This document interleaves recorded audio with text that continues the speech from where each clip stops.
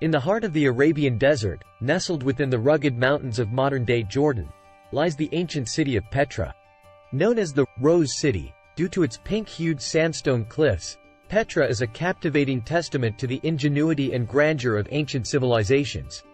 Founded by the Nabataeans around the 4th century BCE, Petra flourished as a bustling center for trade and commerce. Its strategic location along the caravan routes connecting Arabia, Egypt, and Syria made it a hub for the exchange of goods and ideas. The Nabataeans, skilled architects and engineers, carved elaborate structures into the towering cliffs, creating a city that seamlessly merged with its natural surroundings. The most iconic structure in Petra is Al-Khazneh, also known as the Treasury. Its intricate façade, carved into the cliff face, has captivated explorers and historians for centuries. Legends abound, suggesting it once housed hidden treasures, but in truth, it served as a mausoleum for Nabataean kings. Beyond the treasury lies a labyrinth of tombs, temples, and dwelling places that reveal the rich cultural tapestry of the Nabataean civilization. The Great Temple, the monastery, and the amphitheater are testaments to their advanced architectural prowess.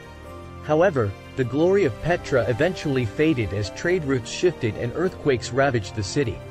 It was gradually abandoned and forgotten, becoming a secret known only to the local Bedouin tribes. It wasn't until the early 19th century, when Swiss explorer Johann Ludwig Burckhardt stumbled upon Petra, that the world once again marveled at its ancient splendor.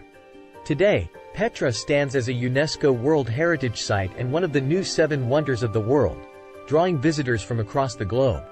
Its mystical aura and archaeological significance continue to fascinate, offering a window into the remarkable achievements of the Nabataean civilization. The story of Petra reminds us of the fleeting nature of empires and the endurance of human ingenuity. It serves as a reminder to cherish and protect our historical treasures, as they hold the key to understanding our past and shaping our future.